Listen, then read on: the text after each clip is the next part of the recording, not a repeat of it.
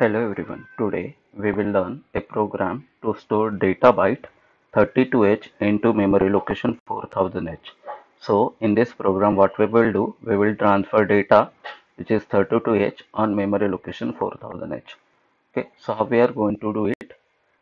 First of all, we will take that data inside the accumulator. So to perform that, we will write instruction MVI a comma 32H, where MV stand for move, I stand for immediate. So immediately this 32H data given in instruction will get transferred inside the accumulator. This program we will start writing from 7000H memory location. So because of this instruction, what will happen? Because of this instruction, accumulator will become 32H.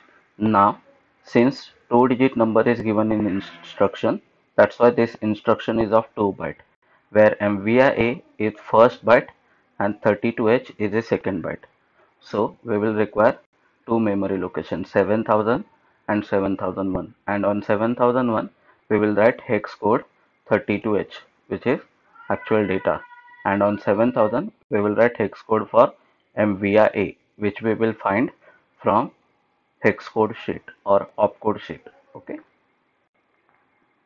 then on 7002 we will write instruction STA 4000H. Because of this instruction, what will happen? It will store, ST stand for store accumulator. So whatever value of accumulator was there, that will get stored on 4000H. So before execution, our accumulator was 32. So because of this instruction, what will happen? The value of accumulator, which was 32, will get transferred on 4000H. Therefore, your 4000H will become 32. Now, again, it is a 2 byte instruction. That's why we will write two more memory location. In this instruction, STA is first byte, 40 is second byte, and 00 is third byte. So while writing down the hex code on 7002, we will write code for STA. On 7003, we will write 00 first, and on 7004, we will write 40. Okay, always remember we write this hex code in this order.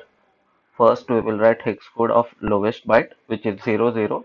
Then we will write hex code for highest byte, which is 40.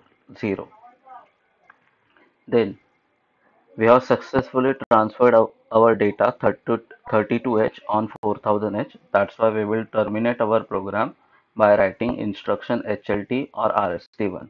One of these instruction will terminate the program or it will stop the program. Okay, and hex code of HLT we will write on 7005. So we have successfully completed our task of transferring 4000 value, 4032 value on 4000H data. Thank you.